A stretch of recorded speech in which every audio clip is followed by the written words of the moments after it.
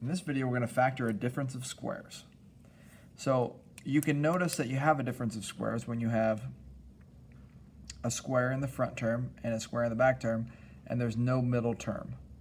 All right, so if there's no middle term, technically we have one binomial times its conjugate, because that's how the middle term gets canceled, and we saw that in previous sections. So to factor this thing, what you do is simply is we take basically you square root this piece. So you'd have 2x for your beginning term for each piece, because 2x times 2x gives you the 4x squared. And then do the same thing with the square rooting here. You have 1 minus 5y and then 1 plus 5y. So I have the conjugate of the first term written in the second term. That ensures that the middle term will cancel out. So I get this negative 25y squared and this positive 4x squared. And when I multiply these together and then the outside together, those two terms cancel. So this factors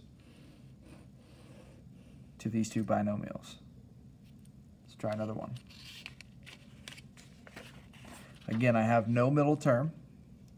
All right, so the middle term's been canceled, which means I have two binomials that are conjugates of each other.